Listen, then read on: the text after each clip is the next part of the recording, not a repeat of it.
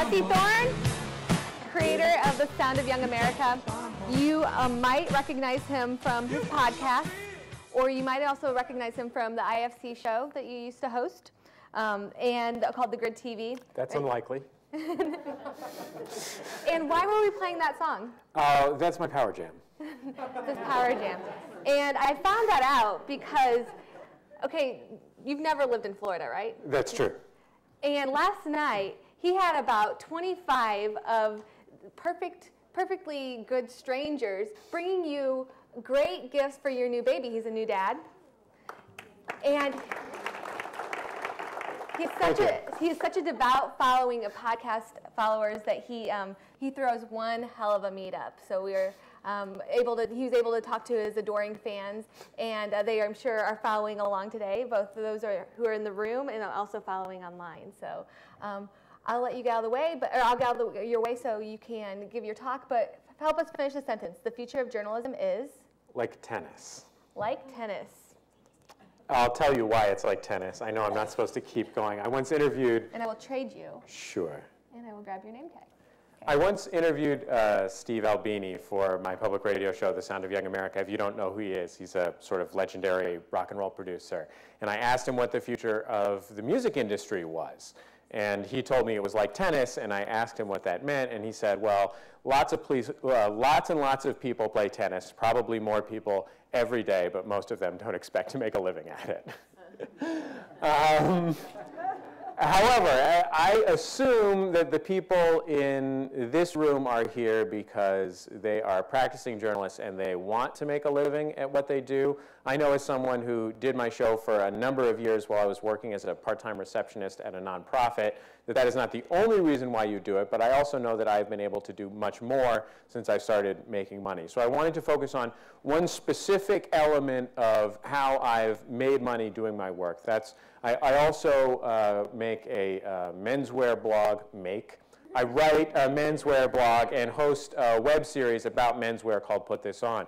And we've funded each season of our menswear blog's web series through Kickstarter. So I wanted to talk a little bit about how you can use crowdfunding to fund your journalistic endeavors. First, I wanted to thank the Poynter Institute for having me here. I'm not trying to brag, but they put me up at the Hampton Inn and Suites. I'd also like to thank them for their commitment to the hybridization of conferences. I never knew that conferences could have sex, much less have babies. And I figured as long as I was thanking things, I probably ought to thank the state of Florida for oranges and Don Johnson and all the other Florida stuff I could think of. As I said, I'm Jesse Thorn. I host this public radio show. I distribute this podcast network. I do this blog about menswear.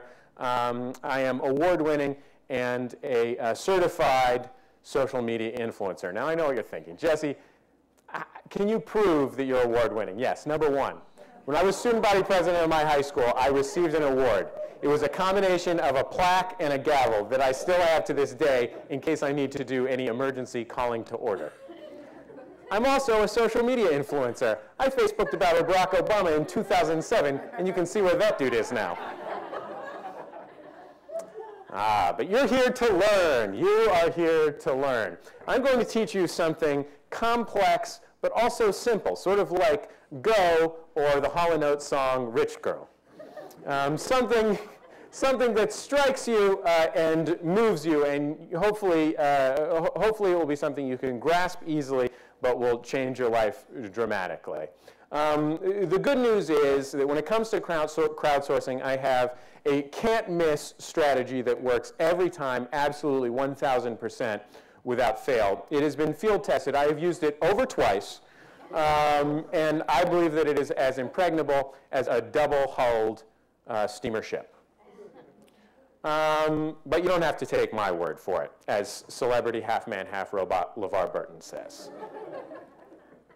I also offer an ironclad money-back guarantee. If you are unsatisfied with the results of this talk, you can send me a self-addressed stamped envelope, and I will send you $1 cash money US. That's a money-back guarantee. It's actually a more than money-back guarantee because you haven't actually paid me anything. Unfortunately, I don't think so. Am I not? Yeah. It's kind of a bummer, actually. For those of you who don't know, how many of you are already familiar with how Kickstarter and other crowdfunding websites work? Okay. So basically what they are is platforms for raising money for specific projects. They are, in some cases, well-designed, some cases poorly designed. The industry leader is definitely a website called Kickstarter, but there are other options as well. They vary in various slight ways. Hopefully one of them will charge creators less money soon. I have used Kickstarter because it is the leader, not because I work for Kickstarter or think that they're the best option for me so far, but like I said, I've got my quibbles. So let's talk about how you create something for Kickstarter that will actually raise some money. First of all, you have to make it discreet.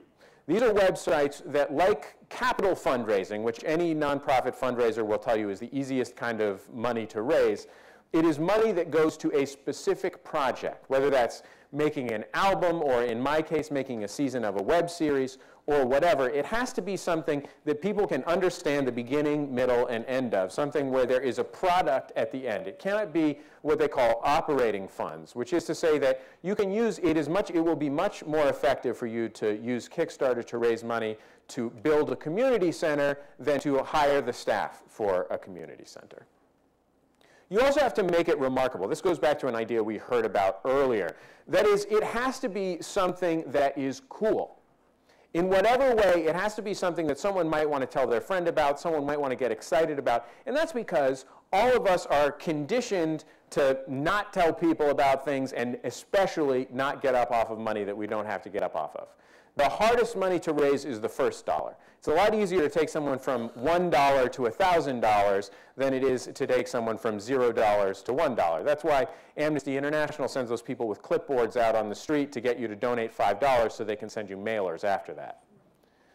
You also have to set a real goal. This is a mistake that I see so many people making. They ask for an amount of money that is either silly big or, much more often actually, silly small.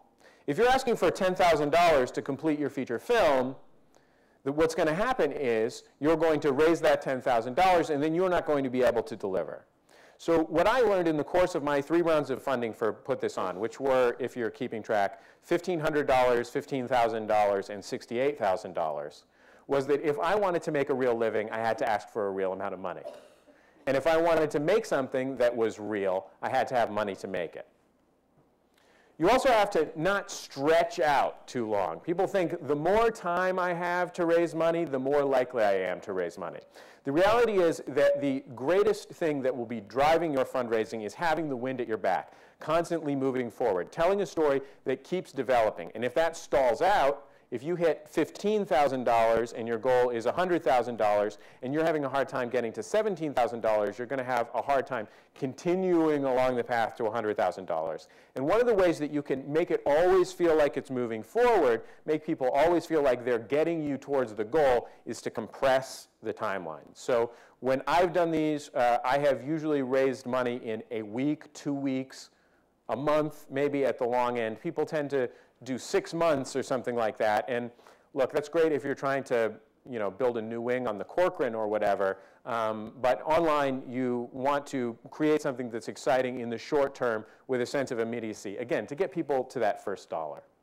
You also want to make a great video. Video is the centerpiece of these websites, and that's the great innovation. And a great video doesn't have to be a fancy video. It just has to be a compelling video. I mean, we saw videos, or at least examples of videos earlier, that are incredibly compelling without being fancy. I'll tell you that when we shot the video for season 2 of Put This On, after completing season 1, my shooter Ben and I, we went out to the big Deco train station in downtown Los Angeles, Union Station, beautiful place. We wrote this great script, we shot this video, and then we realized that the audio was blown out. And so then we were like, and Ben by that time had flown back to New York City. And I'm not really any good at operating cameras. So we were like, shit, what are we going to do? Excuse me, we were like, heck, what are we going to do? I just swore so much at a public radio conference like 3 weeks ago, I don't think I'm ever going to be invited to any public radio parties again. Never again am I going to Terry Gross's house to eat. But we were out of luck, right? We had nothing, essentially. what we did was I recorded into a microphone a narration for this thing. It was much better than what I had written for video because I could remember all of it and I could just read it off of a piece of paper. That's radio skills for you. And we put it together with like some silly graphics and some B-roll from the last season, and it was dramatically better than what we had shot in this beautiful location that we had scheduled a day of shooting and brought Ben out from New York to shoot. You also have to create prizes for these things, these sort of thank you gifts. These have to have value, but I think that a lot of people get confused and think that that value has to be monetary value. People think that they are selling something. And you are selling something, but what you are selling is the product that results from raising this money. So in some cases, those are coincidental. If you're making an album, you can offer people a digital download of the album if the fundraising goal is met. And that's tremendous. But in my case, you know, I'm going to be offering people, in my case, I'm offering people this season of my show, right? And everyone's going to get that for free as long as I raise this money. And so people don't necessarily want to give their money for that. So what we do is offer incorporeal benefits. You can get producer credits on our shows. If people gave, no one did this, but we did offer for $15,000, I think, I would fly to wherever you live and take you shopping for a day. And that's something that we didn't expect anyone to pick up, but we wanted people to just think it was cool, basically. And essentially, you have a lot of stuff that your audience already thinks is cool. That's why they are your audience. And it doesn't have to be mugs. And you also don't have to give things out at market rate, you know. You have to understand that since that first dollar is the most important, this is just like a cool thing that they can only get this way. And that's why people pledge to public radio stations to get a tote bag when they could just buy a tote bag for $10. It's the combination of getting a special thing that you can only get that way and the feeling that you're doing something good. You're supporting something that you want to support in doing that. Now I want to talk about the actual process of running one of these campaigns, hopefully into the not ground. I tried running into the sky. That didn't make sense. You have to connect with two audiences. One is your audience that exists. And hopefully you all are building an audience. And that can be a personal audience. It can be an audience for a brand that you own. It can be an audience for a company that you work for. But hopefully you have some group of people, it could even just be your family and friends, who are engaged and care about what you're doing. And you should try and grow that as best as you can. You're also going to want to try and connect to new people who might be interested in what you're doing. So if you are making a documentary, I met this guy who's making a documentary about Italian tailoring, which is a subject that I'm interested in, called Omast. He has this whole audience, not just of people who know about him and his documentary films, but also people who are invested in the idea of having a documentary about Italian tailoring. So it's his job to connect both with the people who he knows and know about him, and the people who might be interested in this thing that he is working on. You have to ask for the money. You're not asking for a handout when you're making something. You are asking people to allow you to make something that they want. They will not give you the money if they don't want the thing. It is a transaction. It is money exchanged for a service. It is not money given to a charity that you never see again. You are not asking. You are not a pity case. You are not a panhandler. What you are is saying, if you support me in this way, I will make this thing that you want. And if you don't want this thing, you don't have to support it. And if not enough people support it, I won't make it. It's that simple. You don't have to feel bad about this. And I know there's a couple people in public media here. I think if you're in public media, you feel more comfortable with that. But it's something that you should get comfortable with if you want to do this. Because if you are apologetic about asking for money to make something, well, then you're going to be making something for no money. You're all journalists, so I'm sure that you have great control over storytelling. As this process goes on, you want to tell a narrative of what's happening. You want to create a narrative about getting to your goal and getting to make this thing. That means updates, new videos, webcam videos, Twitter feeds, everything that you do. If you're lucky enough to live in a place where there's a great public radio station, you can hear how they make their pledge drive a story. They usually do kind of a C plus B minus job at that, frankly.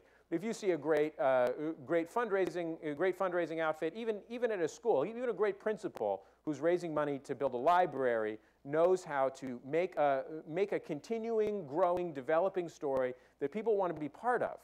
You know, they want to be part of the team that brought this thing together. They want to know that when this thing comes out, they were part of what made it possible. You also have to create news, and this is especially if you're trying to raise a lot of money or over a long timeline. You have to have points, flash points that excite people and keep people engaged. That can be anything. I mean, it could be announcing a new silly prize. You know, if I announce that if somebody wants to pay $50,000, I will give them my wardrobe, for example. That's something that people will get a kick out of. It will re-engage them in the whole process. You also have to be prepared to walk away. This is a hard one. When I did season 1 of Put This On, I was thinking about doing season 2. We had a lot of viewers in season 1, and I was thinking I should just do this thing through advertising. I started talking to advertisers, and it's probably like this in the rest of the internet, but in fashion, advertisers just want you to secretly do branded content. Sorry to say that out loud, but we were willing to create commercials for people, but we weren't willing to sneak their stuff into our show. We weren't willing to include their clients in our editorial. So I bagged that idea. And I thought, I'm going to do this, and if we're going to do it right. We're going to need to raise a lot of money in order to do it right, because I have a real job, you know, run this podcasting network. I love doing this, but I wanted the real money if I was going to do this. I need to pay people and stuff. So what's important is that you are willing to, if it comes to it, say, okay, you didn't want to pay for this thing? Then it's not going to happen. Because otherwise, you have no credibility. Otherwise, there's no urgency to create this. Because the reason people are giving, even though they're going to get something at the end one way or the other, is because they want to make sure it happens, right? And if they know that it's going to happen one way or the other, because you're soft pedaling the fact that you won't do it if you don't get the money, they're not going to give. And finally, you just collect the money and laugh maniacally. I don't know if you guys have a money pit, but if you don't have a money pit, you should get one. They're tremendous. A great place for swimming, and it's just really, really a great place to hang out. If you have any questions or comments about this, I understand, you know, I can't take questions. You're welcome to email me at jesse@maximumfun.org. And if you have any complaints or concerns, send them to president@whitehouse.gov. Just a final closing thought. Always remember that every great presentation ends with an inspirational thought. Thanks.